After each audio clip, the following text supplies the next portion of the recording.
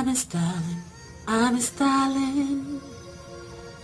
I get wicked with these styles on YouTube. I've been styling, I've been styling. Why can't I keep my fingers off hair? I want to style, style. Hey lovies, it's your girl JoJo and I'm back for another video. This one is another Sister Locks Can Do That Too, and it's for short hair. This is a Topsy tail French braid. It's really simple, so let's go ahead and get started. The first thing that you're going to want to do is you're going to want to take her hair or your hair, and you're going to want to do a little pompadour in the front. So that's what I'm doing right here. I'm just gathering some hair so that I can do a pompadour, and you'll see that. And I'm like rubbing my fingers in just to give her some volume. And the difference between the picture and the way I do it is that I decided to twist the sides of the hair just so that it would look a little more edgier. The original style did not do that. So you don't have to twist the hair on the sides. You can just bring it together and add it to each Topsy tail.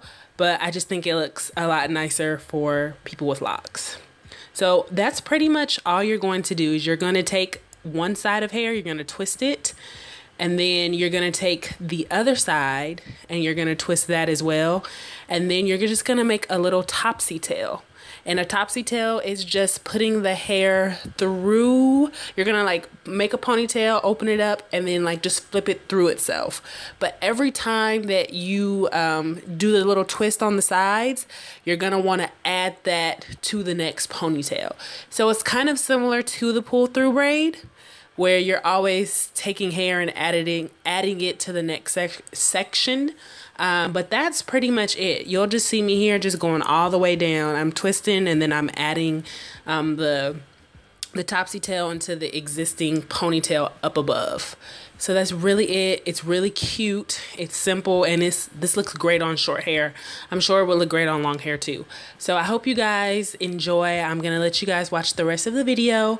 You know what I always say, peace and locks. Please make sure to rate, comment, and subscribe. Thank you guys so much for rocking with me. I know I've been MIA. I'll tell you why in a couple of weeks.